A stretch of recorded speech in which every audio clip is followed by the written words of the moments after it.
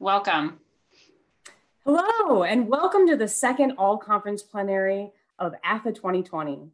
My name is Megan Geigner, and I will be the moderator for this plenary, which is entitled Envisioning Resilience in Performance. I can tell you as a member of the All-Conference Planning Committee that this plenary came out of a desire to know how the members of the ATHE community were continuing to make performance and practice while theater spaces were inaccessible. Each of the panelists will share with us their innovations for performance and practice in the COVID-19 era.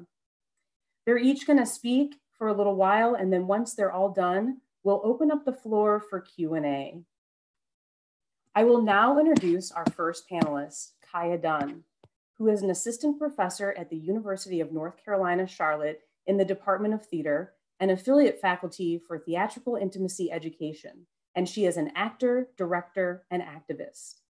She has been invited to consult or present on issues of equity and diversity for Blumenthal Performing Arts, Actors Equity Association, Spelman College, Emory University, the Women's Theater Festival, Misha, North Carolina Theater Association, keynote panelist, George Mason University, keynote July 2020, Children's Theater Charlotte, as well as for schools and private corporations.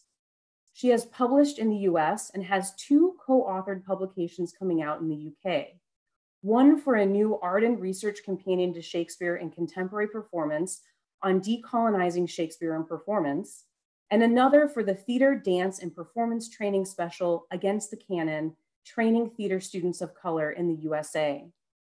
Dunn has presented her work on equity, diversity, and inclusion, as well as anti-racism and decolonization at University of London Goldsmiths, SETC and SETC Theater Symposium, KCACTF, and the Association of Theater and Higher Education, among other places. She is on the board as secretary of the Black Theater Association. Her primary research focus is on using theater to facilitate complex cultural conversation and reimagining theater training for actors of color. You can follow her on Twitter, where she frequently posts about EDI issues under the handle @Kaya Dunn. Kaya's presentation is titled Radical Imagination, Marginalization into Resilience. Thank you, Megan, and hello to everyone. Before we start, I want to mention that, like so many of you, I have 3 small coworkers, children at home. And so if they come, they're pretty professional at Zoom right now, and you may see them at some point. The first week of March, I was gearing up for what my students would call an Instagram-worthy weekend. In one weekend, and the following week, I was preparing to co-launch a session on race and intimacy, gathering people of color from all around the country and some international artists. I had a monologue premiering at the Billie Holiday's 50 and 50 that was going to be read by Pauletta Washington, and I was giving a national presentation for Actors Equity. I was incredibly excited. And then in the course of 3 days, the first week of March, everything went away. And this was right before there was a national shutdown, when people were still sort of saying things would be okay. Princeton was one of the first schools to shut down. And so while I was mourning the loss of this pivotal thing that I'd been working towards in my career, my kids still had rehearsal and my school was still doing rehearsal, and I was feeling incredibly isolated and alone. Fast forward a couple weeks, the country shut down, and I was contacted right in the middle of March by Johanna Edwards at Women's Theater Festival in North Carolina, who asked if I would be willing to do Lauren Gunderson's Natural Shocks. This was sort of a lifeline for me, and I became incredibly excited. Natural Shocks is a one-woman show that takes place in a basement. It's a one-woman show that takes place in a basement, and it's about a woman who's trying to survive a natural disaster. And during the course of the play, you hear what you think is a natural disaster coming closer and closer. And it talks about risk and humans' intolerance for risk and what happens in the middle of disasters. And the play happened March 26th. So it felt super prophetic, even though it had been written years before.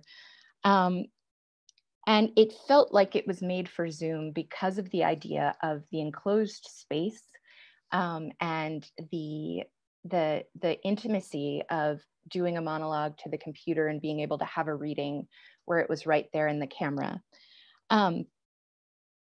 Spoiler alert, in the play, the tornado is actually her husband. And so the play deals with the idea of domestic abuse.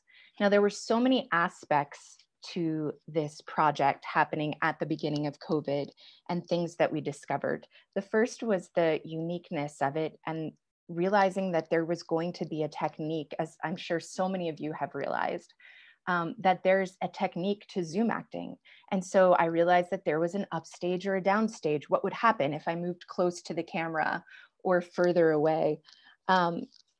We learned about ways to set up. And so as I played with levels and where to put the camera in rehearsals, we figured out the best, that having the camera at a slightly higher angle looking down on me gave the feel of being trapped. A lot of the audience said that they felt claustrophobic, like they were in the basement with me. And then also playing with setup. And so at the time, I had a couple of soft lights. You can see I didn't even clear my nightstand. We set it up on a card table. And that little corner was my acting space. But within that corner, I had some freedom to move around. But the thing that I truly discovered and where I wanted to lead with my contribution today was in the process of the final rehearsals, I realized that doing theater virtually opens up an entire world that has been off limits in terms of accessibility, in terms of being able to show up, and in terms of talking about things that are often restricted to certain populations because of resources. So one thing that was pretty cool was I got to be in the room with Lauren Gunderson. But the other part of things that was really amazing is in rehearsals, we realized that we were all, except for our stage manager, we were all mothers. And so I did a show while present with a director in another city who has a special needs child. My child was running in and out. Lauren Gunderson had Thomas the Tank Engine on in French because she's special and her kids speak French. And then we had a partnership with a domestic violence shelter. And the woman who ran that had her kids. And it became this communal thing where we all realized that the thing that had often kept us out of rehearsal rooms or from participating in projects became our superpower in that moment. The fact that we were used to handling things and multitasking and were able to continue this project while also taking care of our families and homeschooling in the middle of a pandemic. There was a moment where we all realized, yeah, we've got this. And it was that sense of we've got this that really helped propel the project forward. We were able to be present and be fully ourselves. So we were able to discuss both the chaos of COVID-19 and also raise hundreds of dollars for a women's domestic violence shelter about 3 weeks before the newspapers started talking about the pandemic of domestic violence and the issues with shelter in place. It allowed for a new access and a new creativity. And then came processing. A few months ago, before COVID started, I had gotten a small grant through a Charlotte Arts collaborative, the Arts and Science Council, to do a show about a Black female economist and her husband who was Latinx and undocumented. And the idea from this story came out of a space that didn't exist. The conference planner and vice president of ATHE, Carlos Cruz, and I had done a show a couple years ago, and we had looked for a love story between an African-American and a Latinx man, an African-American woman, and we were looking for a two-hander, and we could not find anything. And Caridad Sivich very graciously recommended her play Archipelago. But the idea that I had so much trouble finding this story, and especially a story that dealt with the complexities of the relationship in these two communities, and the complexity of this love story, which exists in my own family, and the idea of migration and documentation not just through a Latinx lens, but also through a Black diasporic lens. And so I ventured into production for the first time. And then in the middle of that, everything was shut down. And so we had booked a space and we had actors, we had set a date to have everybody come in, and then COVID happened. And so we did a quick pivot. Instead of some of the actors couldn't do it anymore because we couldn't meet in space. And so we started to dream. I, along with my director and co-producer, Jamika Holloway Burrell, and our playwright who we had commissioned, Celeste Jennings, started to think about who would be our dream cast. And then we took the funds that would have gone to space and other things that would have gone to an in-person reading and put those resources to an online reading. And so we were able to develop our dream cast, and they were from California, Miami. I got to work with one of my colleagues, Chris Berry, who was in New York. Jamika was in Durham, North Carolina, and Celeste was in Arkansas. And we got to meet up and work together. And again, we discovered some of the difficulties.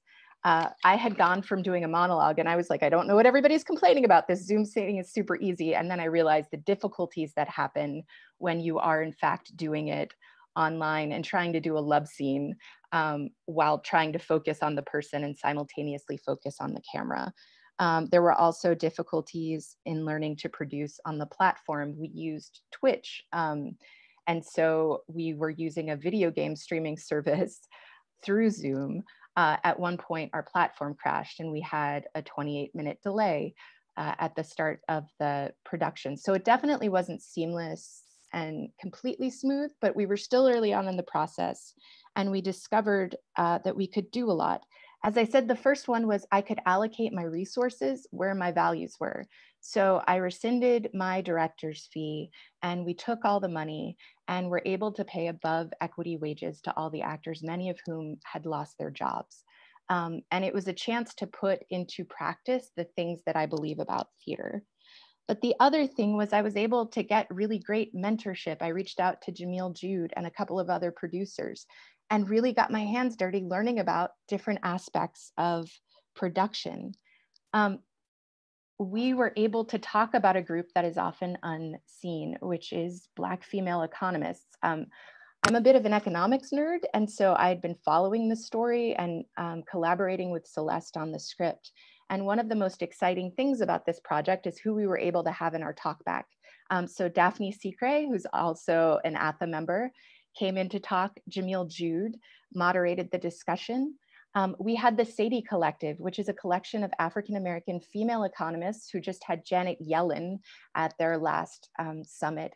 And they joined in partnership and they got the word out. And so our audience became this huge collection of economists, especially Black and other marginalized economists from around the country, which never would have happened if we had done it live and in person. And so one of the things that you can see is that they started tweeting about it, and Black Econ Twitter, which is a thing, blew up with people talking about the show. And one of the forms of feedback we got was that people were really grateful to see these nuanced portrayals.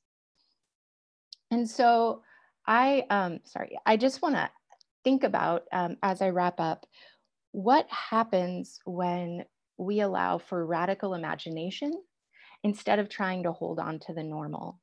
Both of these projects allowed for a space to be seen instead of unseen.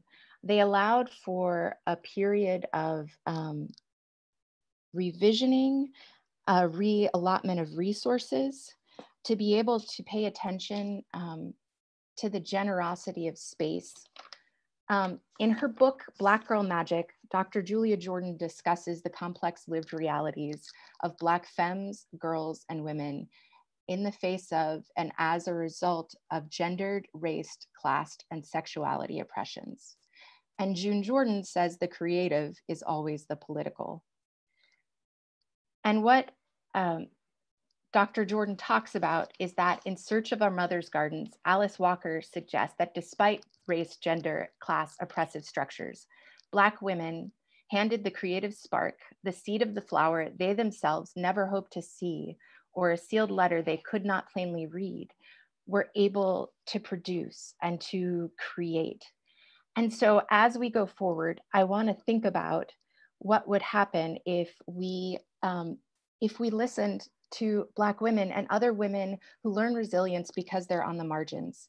What if we'd listened to Roberta Uno in 1984, Toni Morrison in 1975, Haley Quinn Brown in 1885, or Dr.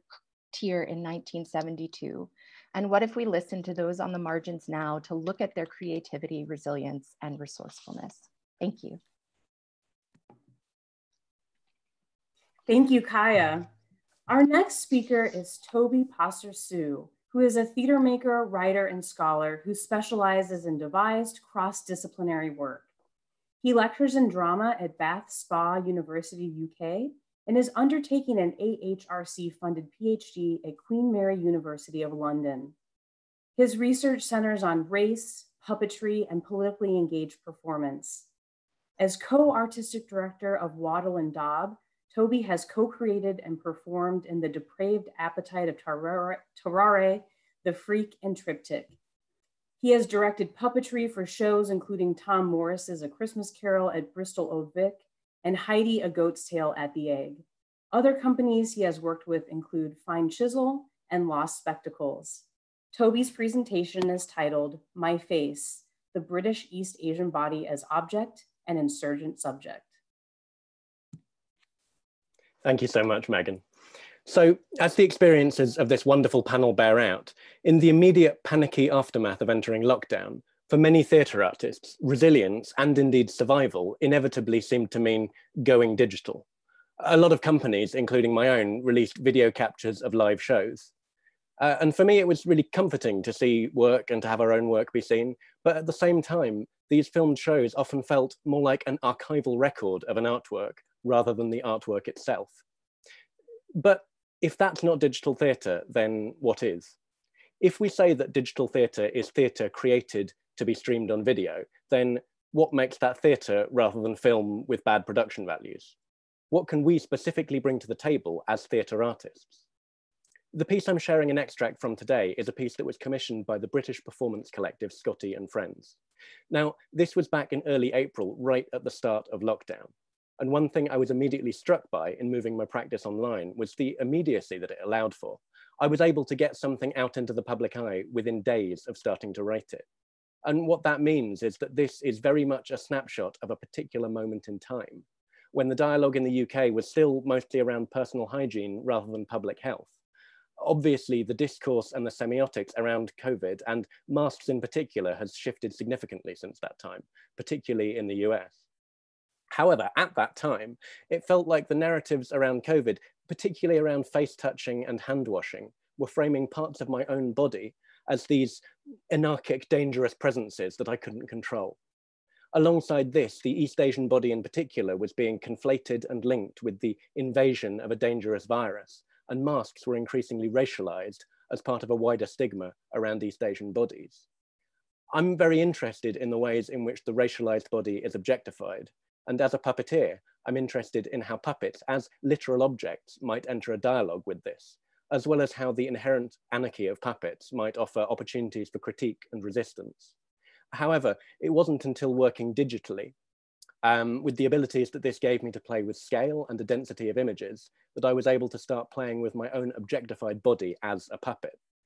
So I'd like to leave you with a couple of questions as you watch a 5-minute extract from the approximately 9-minute piece.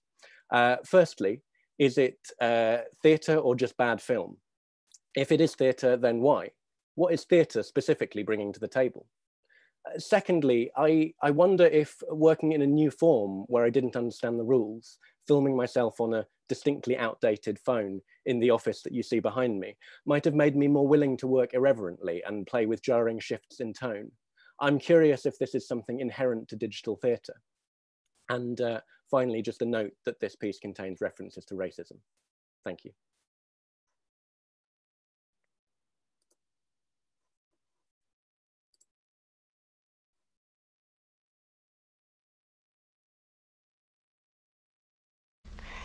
It's disorienting, this disorientalizing of the mask that's going on. I'm trying to calculate when it's time to wear one, when we're more afraid of droplets than of faces like mine in masks like this face, or the top half of this face. Does this bit look like the face of the pandemic, bringer of the virus, eater of offal, congregator in large, noisy families who understood masks, who knew to wear masks, wore masks and became the face of the pandemic, which was not a face but a mask on a face like mine, on the bottom half of a face like mine. And now we're all meant to wear masks. And now it's time to deracialize all the masks. To photograph masks on white faces, to deracialize masks with the top halves of white faces, to deracialize masks with the same focus, with the same determination, with the same zeal with which the virus is not deracialized. This Chinese virus is not deracialized. The top half of my face is not deracialized.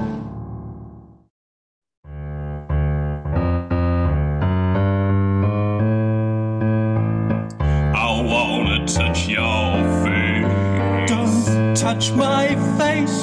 I wanna touch your face. No, not my face. I wanna put my digits on the skin that's on your face. Please, not my face. 'Cause baby, you can't hide from us. Why is that sleazy? We got that Chinese virus. I just did a bit about how suspect. Yeah, we're the yellow menace. Super racist. Virus tennis across your face.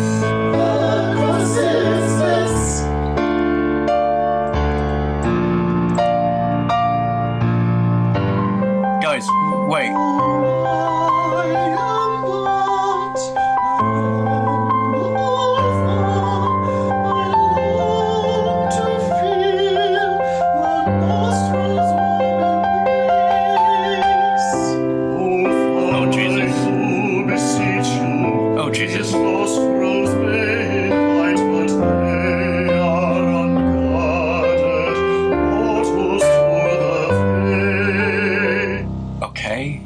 And now we're getting back on track.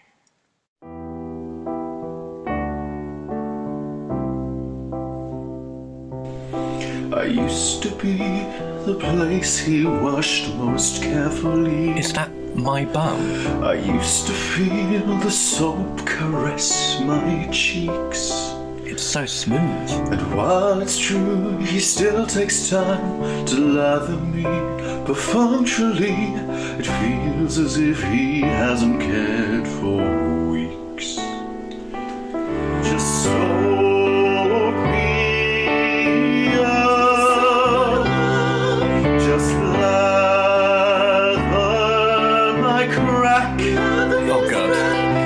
Just touch me once again, I pray. Please look back. Just soak me up. Just lather my. Whoa, stop, guys, this is weird. This is really weird. Can we just get back to the stuff about the mask?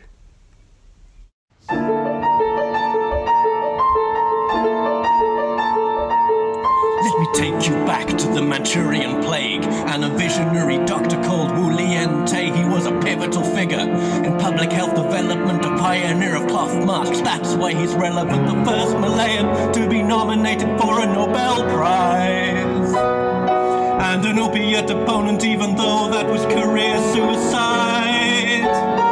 He arrived in Manchuria the early 1900s, knew right away this was no time for blunders, controlled the plague like a public health wonder, created a mask that you could put your face under. Yes, it is I, star of the show! What?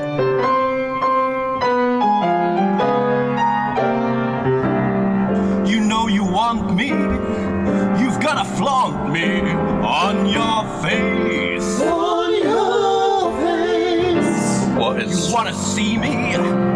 My fabric creamy on your face. On your face. You do realize how this sounds? As if you really wanna make me scream. I'll wash my hands!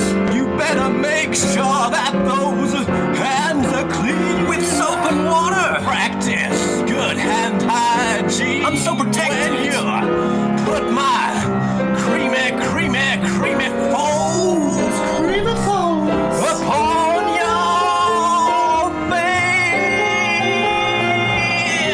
I'm putting it on right now.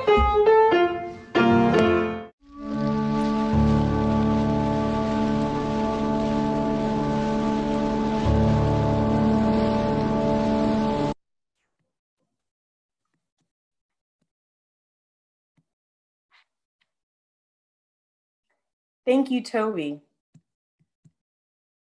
Our next speaker is Didya Rajan, who identifies as a creative practitioner.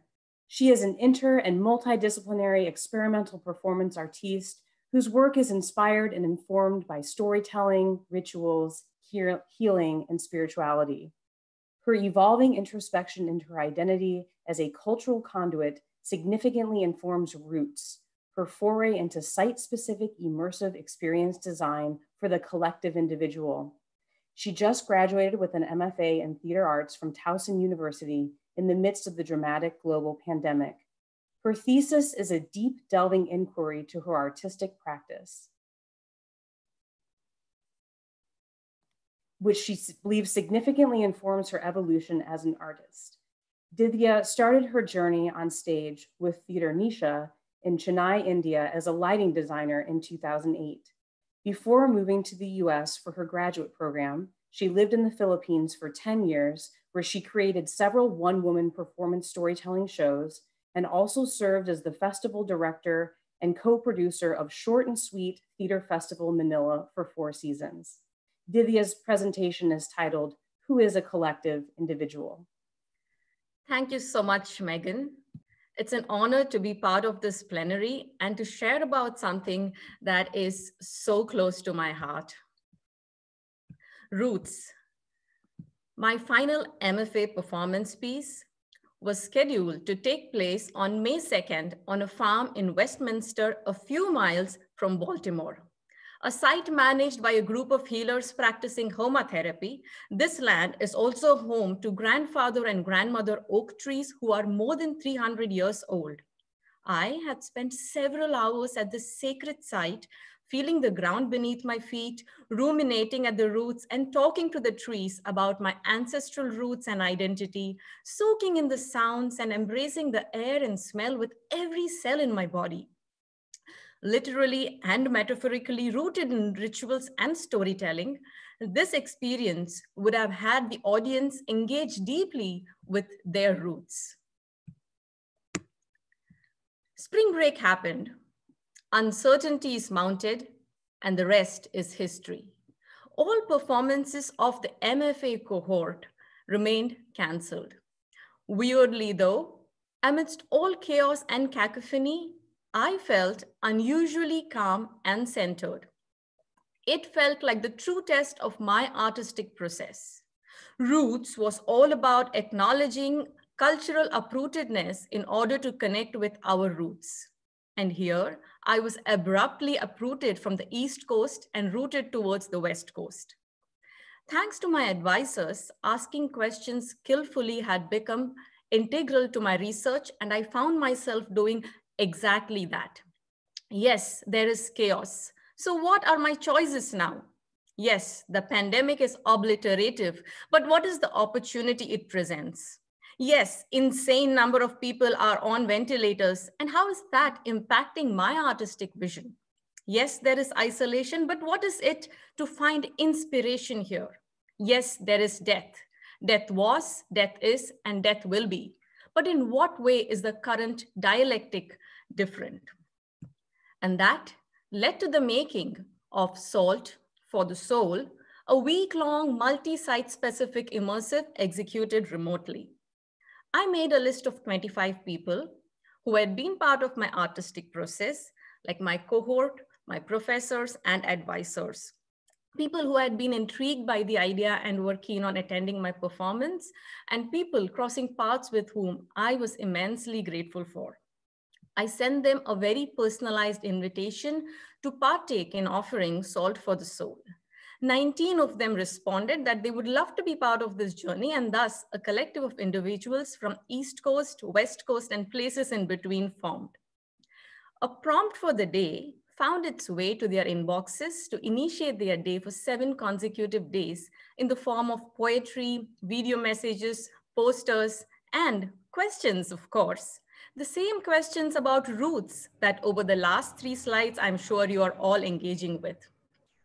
I also shipped tiny packages of handcrafted sensory experiences to each of them, including a handmade acorn talisman to pass on the blessings of grandmother and grandfather oak, whose presence I strongly felt throughout designing this experience. Each one connected with 2 other, stranger and yet no stranger, over phone to tell story of their connection to their roots and to listen to another's. Salt, the most important connection in this journey, such a universal ingredient with so many ancestral ritualistic significances, versatile and yet the most underestimated. The entire journey was about offering salt for the soul, literally and metaphorically. It was fascinating to see how a little corner with a bowl of salt had suddenly transformed into a specific sacred site, a portal to nostalgic realms of their cultural roots.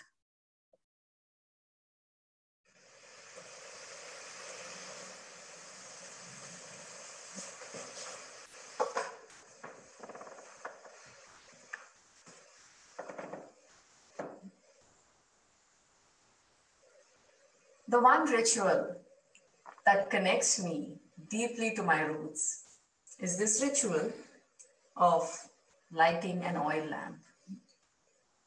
This is something I grew up with, and this was done every day at dusk at home. I continue to do this till date. I light an oil lamp every day at dusk. Today, in the midst of offering salt for the soul, and while connecting deeply with my roots, I'm reminded of yet another ritual that my grandmother used to fondly do on several occasions after she lit the lamp at dusk. She would ask my brother and me to sit on the floor. She would then take a fistful of salt and she would take her hand 3 times clockwise and 3 times anti-clockwise around the 2 of us. And then in quick, brisk moments, she would take her hand from her head all the way to the floor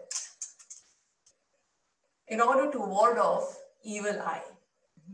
And then she would turn around and show this under the running water so that all the salt would dissolve and make its way to the sea. And with that, all the evil eye washing away as well. Somewhere in between, they had all started receiving their sensory gifts.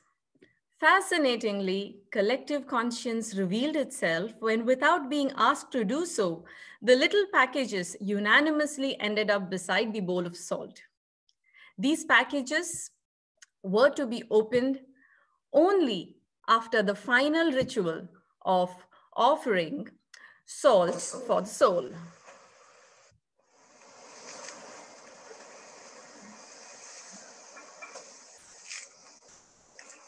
I have known this tree for a month now.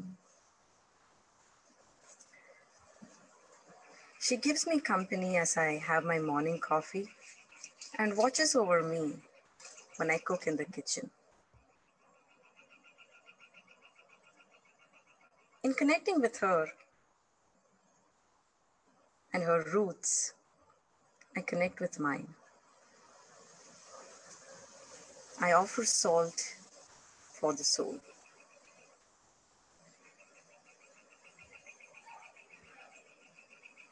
I now reveal to you what was inside that envelope, and I urge you to contemplate too. Who is a collective individual? Thank you.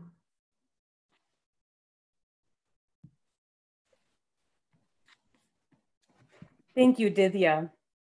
Our next speaker is Jordan Rosine, a post-MFA teaching fellow in the School of Performing Arts at Virginia Tech. He is also the founder and artistic director emeritus of the New York City-based physical theater company, the ATHE Group, and a frequent collaborator with the Butoh physical theater company, Rengyoso. He is a proud member of the Association of Theater Movement Educators, Stage Choreographers and Directors Society, Playback North America, and the international online troupe Playback for Playbackers. He received his MFA in ensemble-based physical theater from Del Arte International. Jordan's presentation is titled Envisioning Resilience through the ATHE Group's inaugural online playback theater event. Thank you very much, Megan. And thanks to all the other panelists and for including me here. I'll wait for my slides to pop up. I believe Amy's providing those. Great. So first, as some context goes, the ATHE Group is a physical theater company based in New York City, and the group was founded by myself and friends from college in 2011. Since then, it's morphed and changed, experienced new leadership, and most recently been on a bit of a hiatus. I left the company in 2016 to attend the MFA program at Del Arte International, which is where I first learned about playback theater from our community-based arts teacher, Saida Trujillo. We did one performance in collaboration with a local organization advocating for families of children with autism, and it was amazing. I was hooked. I've since joined Playback North America and the International Playback Theater Network and begun teaching playback as a part of my applied theater classes at Virginia Tech. This spring, when COVID-19 struck and so much of our lives began to shift online, I saw an opportunity to reunite past members of the ATHE Group for a 6-week experiment in online playback theater. I want to be clear that throughout this process, I invented basically nothing. I was using playback theater, which is an improvised and community-centered storytelling theater form invented in 1975 by Jonathan Fox and Joe Salas, and which now exists across the globe. Furthermore, in designing our event via Zoom, I was drawing extensively on techniques tested and documented by Anne and Christopher Ellinger and the amazing folks at Playback North America, which is an organization for people who want to explore developing playback skills, and which produced that publication of online playback theater. For those who aren't aware, in traditional playback theater, there are 5 main roles. There's the tellers, the conductor, the actors, the musician, and the audience, who are each a potential teller. Throughout the course of a playback event, the conductor will solicit stories from the audience, which are then immediately reflected back to them by the actors and musicians, according to a set of ritualized forms. Now, to speak about how resilience was envisioned throughout this experience is both simple and complicated. It's simple because about midway through our 6-week rehearsal process, the theme we chose for our show actually happened to be stories of resilience. And Caitlin Samuel Rosine, our conductor, who, as one audience member said, was so grounded and empathetic as she held space for the audience and guided the event, managed to elicit an inspiring variety of stories, which spoke to the diverse ways that resilience can be expressed. People told stories of being in car accidents, getting locked out of their apartments and cars, helping others in need, and overcoming any number of challenges. On the other hand, the question of resilience is complicated because on May 25th, just 6 days prior to our show, George Floyd was murdered. By the time our March 31st performance came, news of national uprisings and support for Black Lives Matter had filled most of our news feeds, and resilience seemed to take on a new meaning. It's a necessity for those in our country who experience systemic and intersecting oppressions. As a primarily white company, I'm more curious than ever what responsibility we hold to the country at large, and the events of the last months have fueled exciting new conversations about what it might mean for even our scrappy company to come out of its hibernation and complicitness with white supremacy. But that's a topic for another talk. Though racial justice wasn't a explicit theme in our show, it certainly could have been and might be in the future. There are other playback groups doing amazing work promoting racial justice through their art. For our small audience of friends and family who attended and participated in our show, the playback event was an opportunity to give expression to the nameless overflow of intense emotions which that week's news aroused. The experience of having a safe enough space to share stories was furthermore novel and important enough for audience members to write numerous unsolicited thank you notes and donate to our company. And because of the low overhead involved in performing online, we were able to remunerate the actors in a way that rivals their past compensation for work with the group. An achievement further amplified by the fact that many of them were impacted by the economic fallout from COVID-19. Part of my personal experience of resilience through this project is, as the title of this recent HowlRound article by Jan Cohen-Cruz has it, expanding where, why, how, and with whom artists work. Playback theater specifically demands that artists work in collaboration with the audience of storytellers.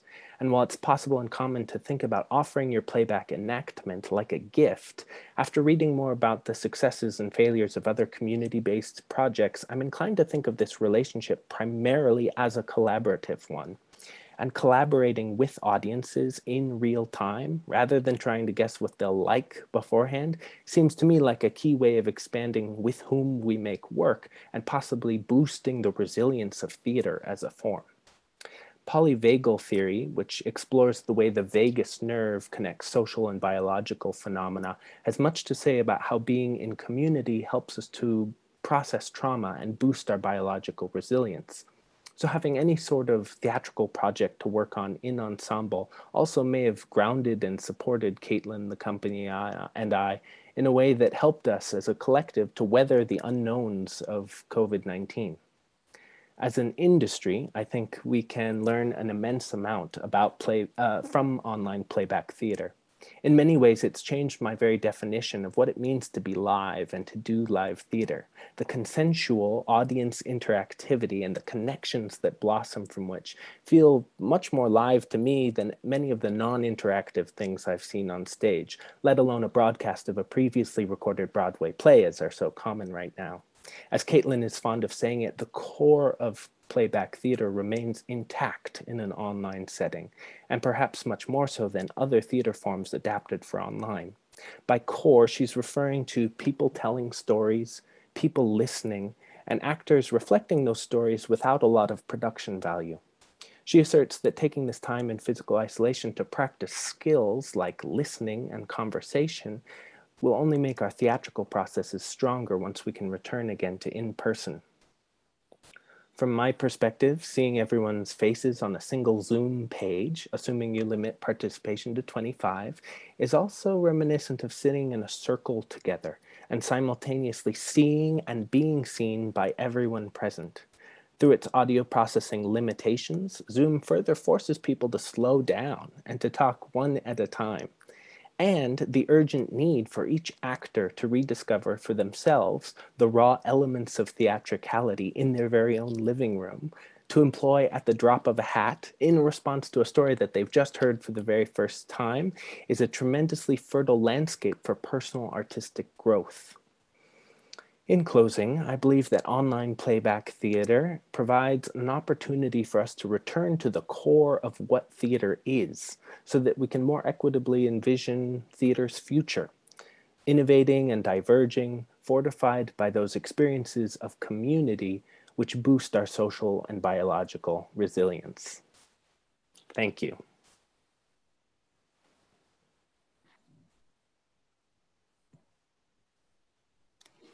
Thank you, Jordan. Our next speaker is Kristen Wright, a postdoctoral associate in the Humanities Scholars Program at Cornell University's Society for the Humanities. She previously earned a PhD and MA in Africana Studies from Cornell University, an MA in African American Studies from Columbia University, and a BA in Theater Studies and Political Science from Yale University. Her work exists at the intersections of African American drama from the 19th century to the present, Black performance studies, and critical theory.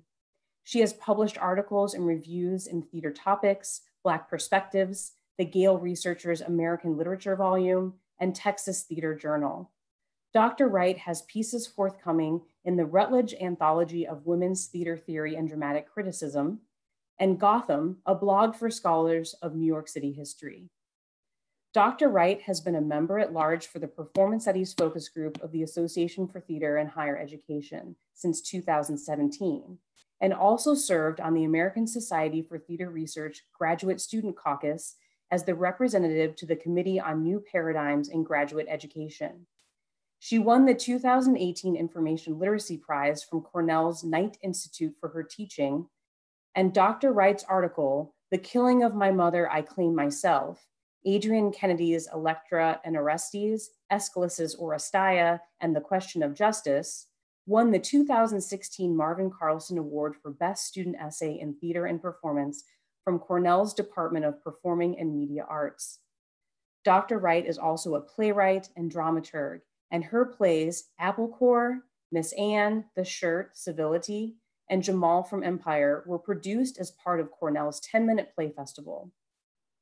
Her new play, Jodeci for White Girls, will be featured in the 10-minute play festival this fall. Kristen's presentation is titled Beyond Miss Anne, Toward an Abolitionist Vision. Thank you, Megan, for that wonderful introduction, and also Amy and Carlos Alexis for your work behind the scenes. Today, I will show an excerpt from a 10-minute play that I wrote titled Miss Anne. Miss Anne was produced as a part of Cornell University's 10-minute play festival in 2017. This plenary examines the resilience of performance in the COVID-19 era, and Miss Anne's resilience is reflected in how it captures the recurring conversations on policing and anti-Black violence. The recording that you will see is a dress rehearsal filmed on my smartphone.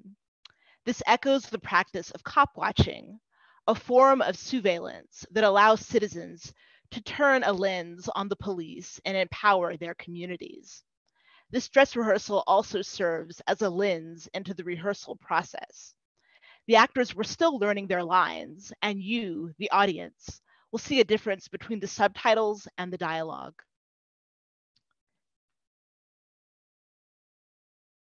As this work develops, I intend to shift the focus of the work beyond the titular Miss Anne and its focus on individual police officers. I will show how an entire community is shaped by policing and how communities can be transformed through abolition. The working title of my full-length play is A Living Newspaper, inspired by the work of the Federal Theater Project. I want to explore how the conversation around policing has deepened in a post-Black Lives Matter world. What are the dynamics that have shaped the summer 2020 rebellions that have erupted in the wake of George Floyd's lynching and continue in cities like Portland? A Living Newspaper will examine the tensions between abolitionist organizers in the trenches and liberal reformers who are using the moment to raise their personal profiles. Audiences will see racist police union bosses, cable news anchors who express sympathy for protesters while stigmatizing looters, and the political prisoners who have been behind bars since Ferguson. Instead of ending with resignation in this future project, I intend to show what happens after Sergeant Vivian Innes, the play's protagonist, leaves the police force. She goes into the community to work with abolitionist organizers, divulging law enforcement secrets and assisting in the formation of a world without police. Lights up on an interrogation room. Mr. Jackson said that you kicked Kenny Williams in the head 3 times. The ME determined that he died from head injury. I don't remember that, but he did get into a bar fight 2 hours earlier. Jackson lied about the kicking. I can't imagine why in the world he would do that, but he lied. Tried to throw me under the bus and he got fired for it. Look, I'm not sure if I like where this is going. I just want to make sure we've covered all our bases before I officially close the case. Really? Yes, really. There were more than 20 hotel guests and employees who said they didn't see me do nothing. Because she coerced them into saying that. Look, I know this is personal for you. Jackson grew up in your neighborhood and everything, but he was often inappropriate. How exactly? Well, I caught him checking me out once. I bent over to pick some paperwork off the floor, and when I got back up, his eyes were fixed on my posterior. Are you sure that he was looking at you? You see what she's trying to do? Trying to turn me into a super predator. A scary old black bug. I mean, I didn't want to turn it into a whole thing, but it seemed to imply he lacked some focus and discretion. That's very circumstantial. Just wanted to paint a complete picture of him, darling. And look, I know you want to make lieutenant, but this has been resolved. We need to unite together as officers, and you're being divisive. This boy, Mr. Jackson. Whatever. He was terminated because he wasn't cut out to be an officer. The brass called a panel and decided to let him go, and that's it. I've been answering questions about this case for the past 3 months, and everyone keeps trying to pin this on me. This is sexism and ageism. If I were a male officer, all of this would have been swept under the rug. She keeps deflecting. Wait, you're not trying to wrap this up. You're trying to trick me. Are you some kind of Black Lives Matter plant or something? Why are you so dead set on bringing me down? I'm your sister. You are not my sister. You, how illegally disinterested. All this huffing and puffing like you're Olivia Pope or something. Well, let me tell you, even if you think I'm too old for Jackson to check out, even if you think something fishy happened at the hotel that night, that kid was never meant to be an officer and he couldn't handle the job. That wasn't for you to decide. Look, I get it. We need more officers who look like the people we serve. But we wouldn't be in this situation in the first place if we didn't have all these diversity programs. If you want to come out and say I was unqualified to lead this investigation, come out and say it. Wasn't saying that at all. I'm just saying, be glad you were born nearly 2 decades after I was. You should be thanking me. I cleared a path for you. I'm gonna retire walking a beat because no one ever encouraged me to do better. Kenny Williams' death was not the results of a bar fight. You think I killed him? The medical evidence. Was it your dad? Oh, excuse me, Deputy Commissioner Ennis. Put in a good word for you? Couldn't get a job on your own, even with that fancy art history degree from Princeton? So sad. The medical evidence was inconclusive, sugar. You don't really know what happened. I know you killed him. And I know your boy is a liar. You killed him. You killed him because Black life has no value to you. Because you're a sociopath. Because you're a white woman. Because you'd rather protect property than to serve people. Because you could. I can have you written up for your insubordination. I can end your career. So, you gonna arrest me? Well, I didn't think so. Anyhow, it was great speaking to you, hun. Get out!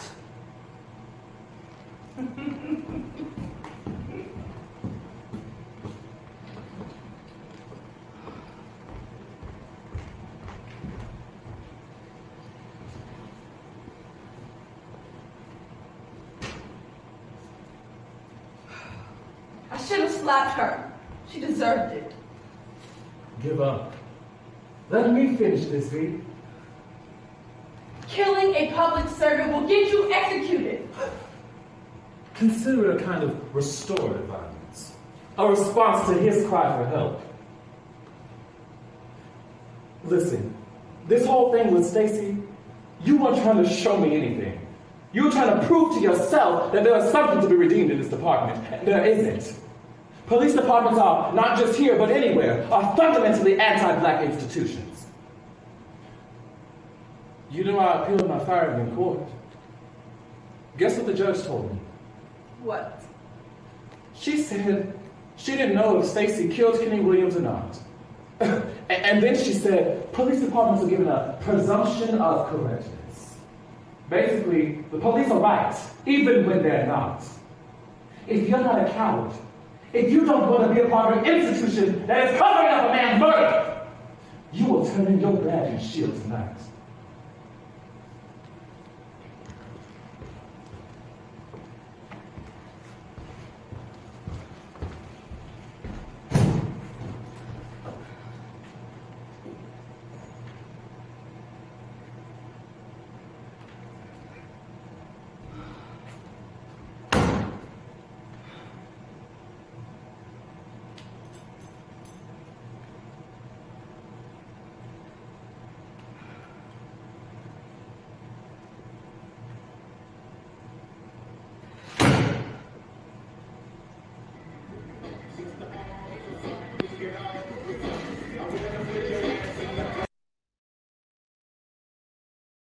Thank you.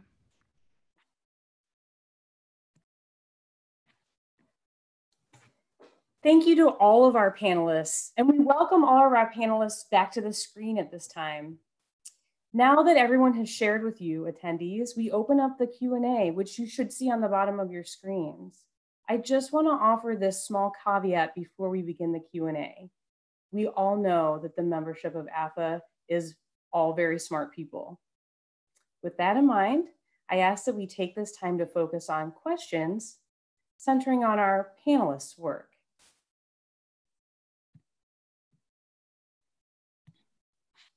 As people jump in, I'm just going to start with a question that came through earlier in the session, and that was a question about how, with these performances being recorded or made digital, how it expands the idea of who we can share them with. Thoughts that panelists have about sharing performances that are recorded and how we might best compensate the artists involved. I know Kaya and Jordan both touched a little bit on this, but I would invite anyone to field that question and talk about sort of this idea of extended sharing and how we compensate artists as their images and work go out into the sort of internet yonder. Sure. I'll just say that I know I saw somebody asked a question about different performances being available.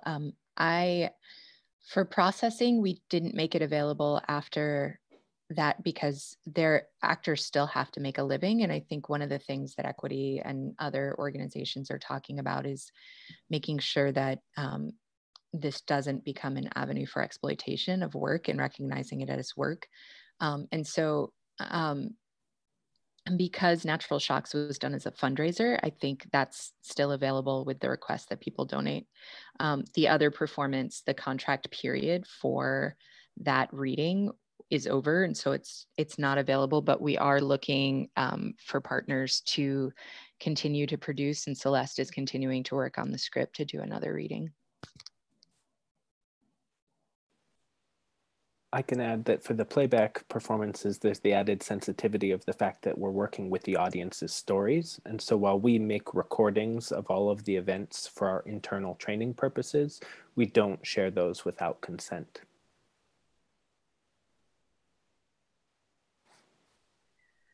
I did see that one of the challenges for me was getting feedback and documenting my work. But then what that did is it inspired me to think about how, despite not having documentation, I can still help people experience it.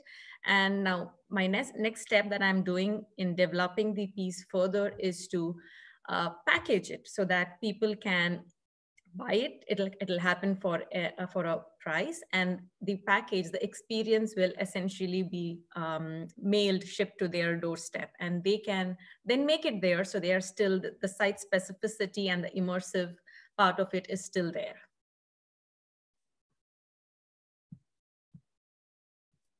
I think on on an optimistic day, I feel like there's going to be all these wonderful legacies of this time in terms of accessibility for performance, in terms of a democratization of theatre, in terms of potentially a wider uptake. In my more cynical moments, I feel that maybe the one thing that we can expect as a kind of lasting legacy of this time is that somebody will figure out how to really effectively monetize live performance. And I think it's still, in my experience at least, you know, outside of the really big organizations, I think it's still, you know, challenging to work out how to pay people outside of commissioning. So the piece that that I streamed was something that had a commissioning fee, and therefore it was possible to pay all of the performers from that, and then just share the piece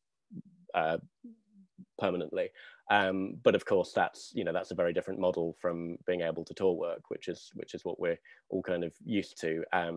And of course, there's not just the immediate impact of COVID on you know, on the touring, on touring, which is that we can't do it at the moment, but also a lot of the touring infrastructure is crumbling around us. I sort of want to stop talking because I feel like I've brought things in a depressing direction. So I'm just going to mute my microphone.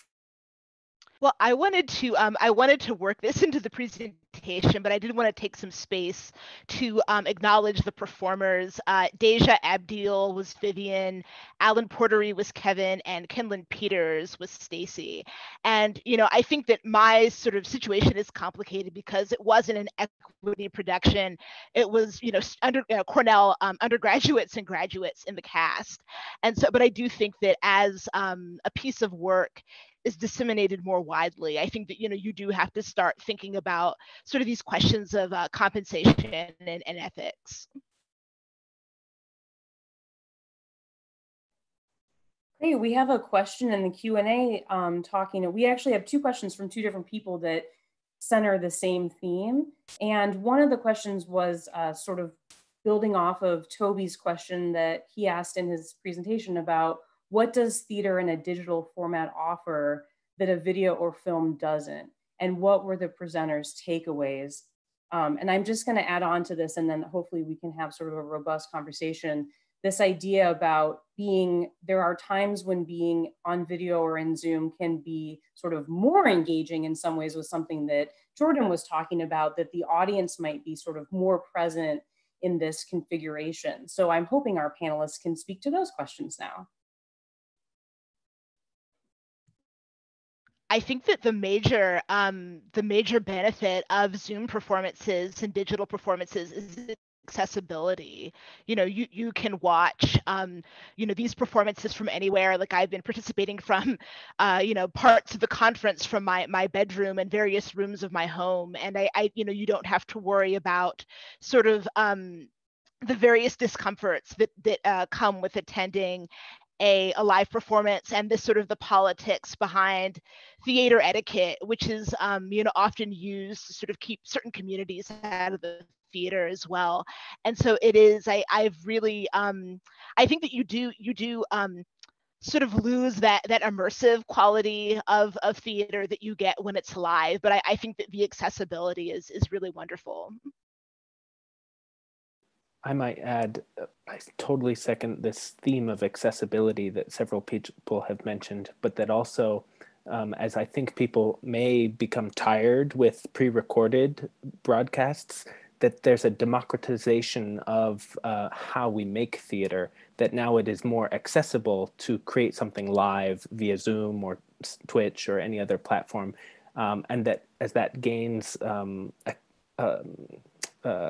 acceptance, that maybe more people will have purchase on theater making and theatrical practice who wouldn't have otherwise.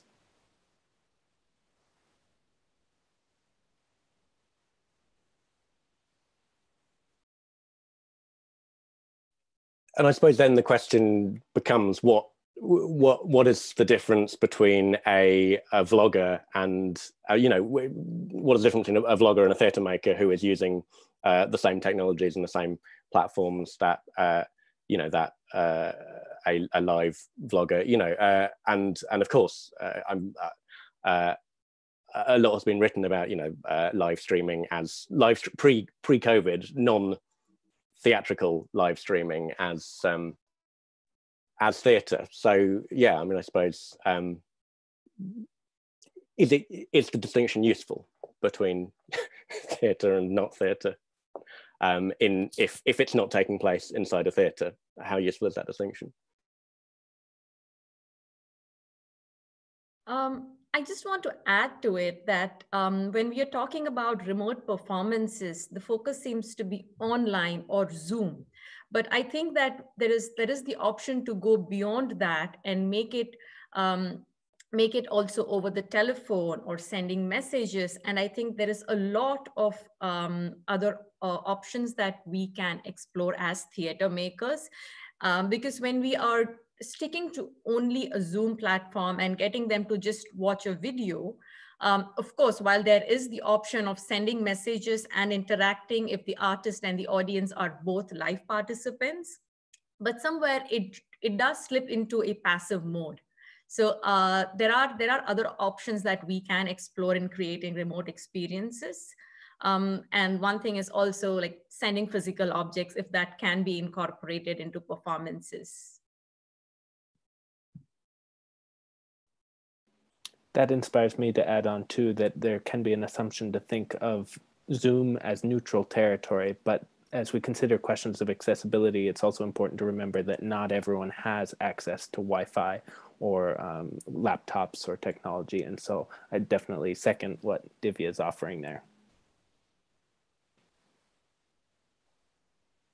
Excellent. I have another question in the Q&A that says, in these online performance spaces, how do you go about curating or inviting audiences? And is that process similar to or different from what you would go through if the performances were in person?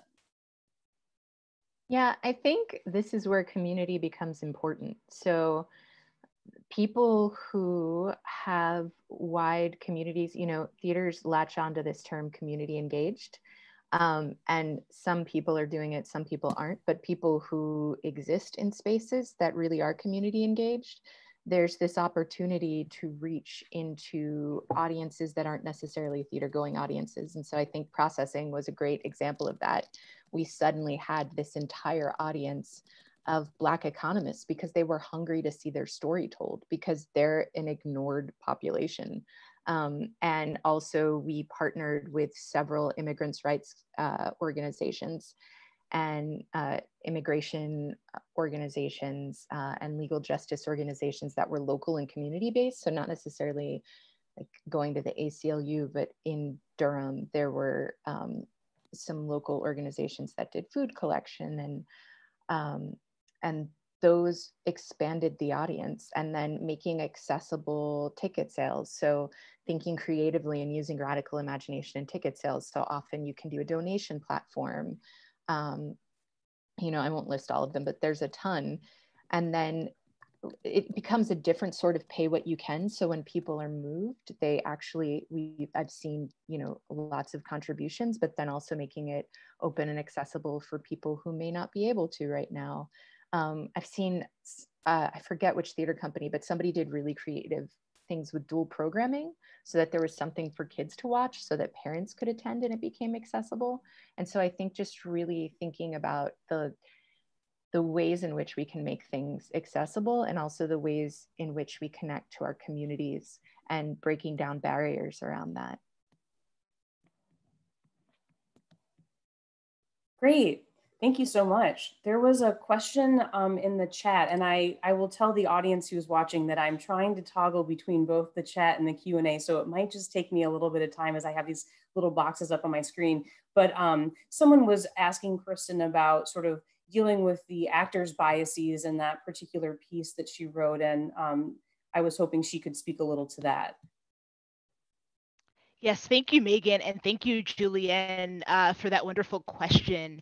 So as the playwright, most of my conversations happened with the director, Alaigu Ame, who's also a recent Cornell PhD graduate.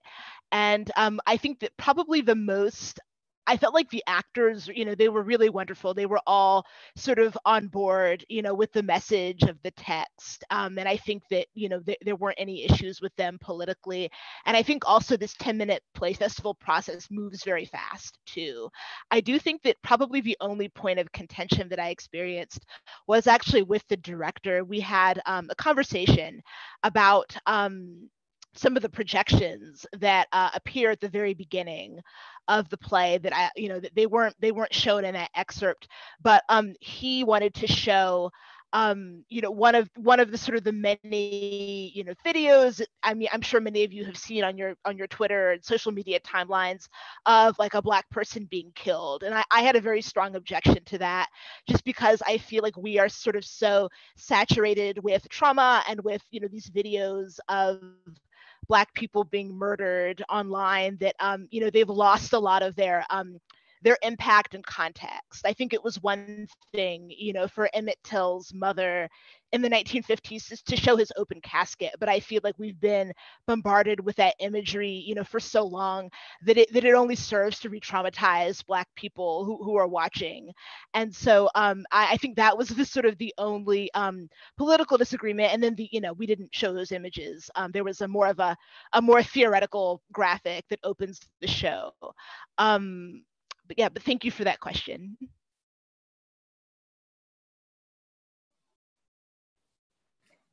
They're coming in quickly now.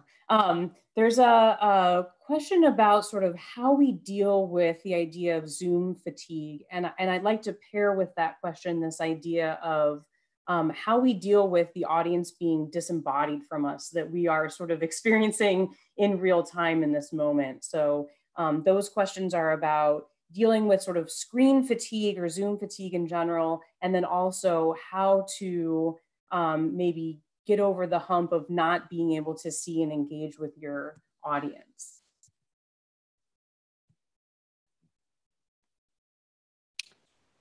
I could answer from the perspective of our project, and I think many playback companies are doing this, that there will be incorporated in the playback experience on Zoom moments to stretch or to dance. There can be audience participation in the enactment of other people's feelings and stories. There could be breakout rooms which allow for conversation between audience members, and that these are all ways of diversifying the modality of your experience and maybe reducing some of the Zoom fatigue, though I also don't always feel like going to a playback performance online after a long day of conferencing, for example.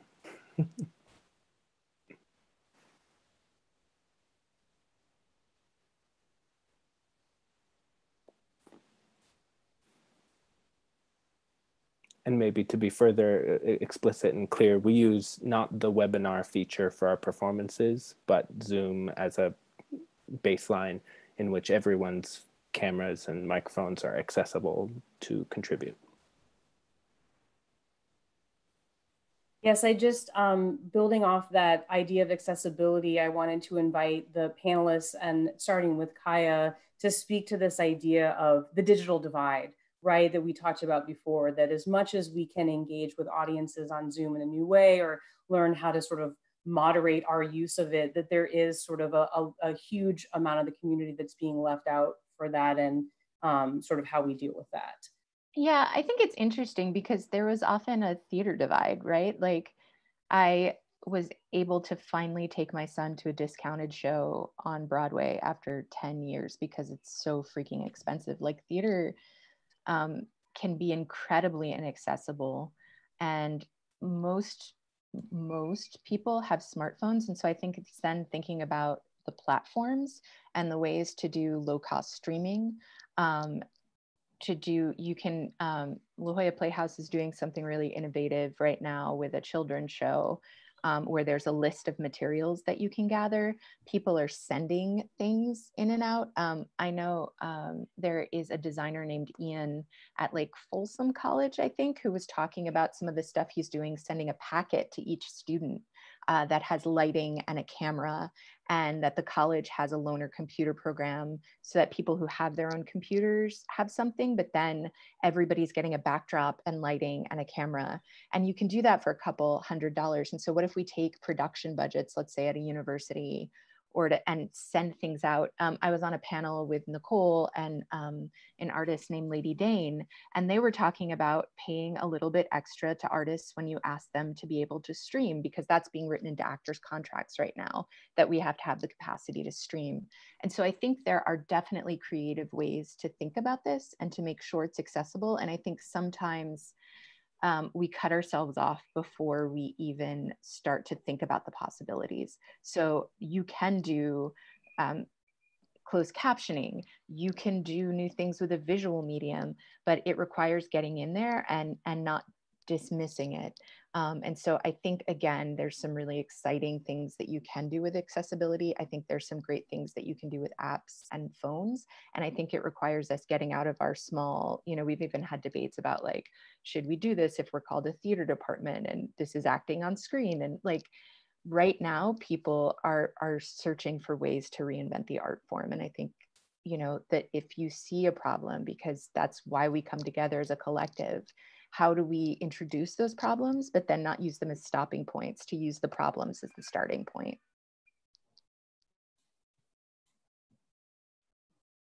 I absolutely agree. I think that's something that's important to guard against as well, is that I think, certainly in my experience, it's very easy for you know, even though there are ways in which accessibility is increased, I think particularly from the artist side, actually, a lot of the sort of inequalities that exist within theatre are being replicated replicated online. I mean, there was the kind of first wave of highly publicized kind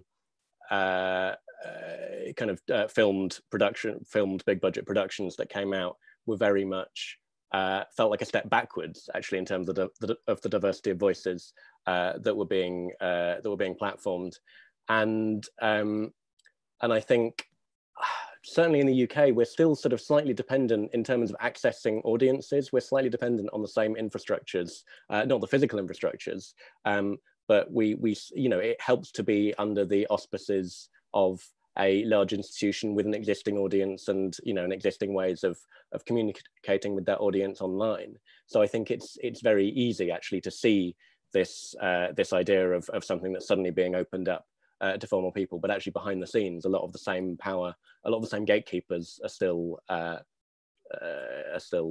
you know, exercising the same controls as before. Yeah, that's a great point. Sadly, we're up against it for time, but I hope that attendees are seeing that some of the panelists are sharing contact information in the chat if you want to continue the conversation. I just want to take a moment to thank all of our panelists again for this plenary. And I hope all of you will attend the third all-conference plenary, Humanizing the Digital Pedagogy, on Thursday, July 30th, in the same time slot, so 1:30 to 2:45 Eastern Daylight Savings Time in the United States. And that you'll also engage with, there's a fourth plenary that is an asynchronous plenary, and that's in the on-demand videos. And it has our colleagues in ATHE membership showing you how to use innovative digital software for your theater classrooms and performances. Once again, I just want to thank all of the plenary speakers again, and thank all of the attendees for coming today and watching ATHE Conference 2020.